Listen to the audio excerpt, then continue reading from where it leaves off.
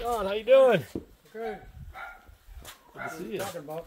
What's that? Thanks for coming. You're welcome. I didn't realize I'd done some work for you before. Yeah, I think you did. You Yeah. So when I typed in the address and I saw it on Google, I was like, oh, I remember doing that job. Yeah. So, we can get you down below 125 then. Oh, good. So, yeah. So just the two mattresses, right? Sure, yeah. All right. Let me go ahead and unload this or unhook it. Here we go. And was this just these two you said? That was it? Nothing else? You fit them in there okay? Oh, yeah, yeah. I was going to bring my big truck, but figured just throw it in there, it'd be easy. Oh, sure. So, That work? yeah. Did you want to do cash, check, credit card? Yeah. Cash. So we just finished up that job, and when I spoke to the customer on the phone, I didn't realize that he was a repeat customer and that I did a job for him previously.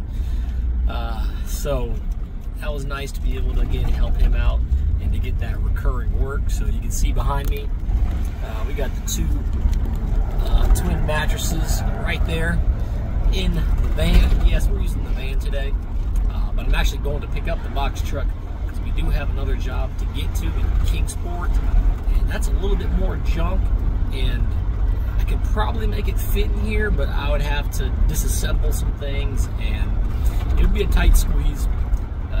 I'd rather not deal with that, and so I'm just gonna go pick up the box truck, head over to that job, and pick up those items. The customer did send me a picture. He says he has a door or two, I think a door frame as well, a couple pallets, and some metal shelving. So we're gonna grab the box truck, throw that in there as well, and that'll probably be it for today. I do have to do some other work, a few errands to go do, so a light, easy day for Kraken junk removal, but hey, we'll take it.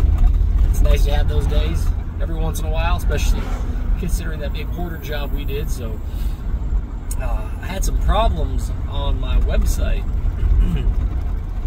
and so like for the past month, I wasn't getting the phone calls that I probably should have been getting, because when I click on my website from Google, it would redirect me. So there was some malware or something going on. So I had to diagnose it and figure out what the problem was. And luckily I figured it out. So one of the plugins on my website was causing that issue. So it wasn't necessarily a virus, but it was one of the plugins on my website. So now that I got that fixed, yeah, phone calls been picking up. As you can see today, I got these two jobs, which I did not have scheduled, so that means they called. That means they must have clicked on the website and it worked, so yeah, happy about that.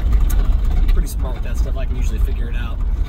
So, alright, I'm going to stop at McDonald's, get a drink, because it's hot out here. It was cool this morning, in the 60s.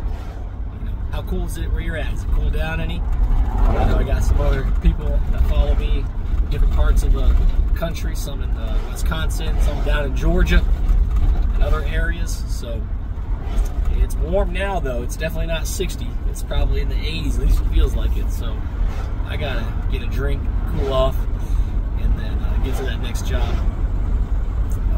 But yeah, I'll catch you guys in the next video.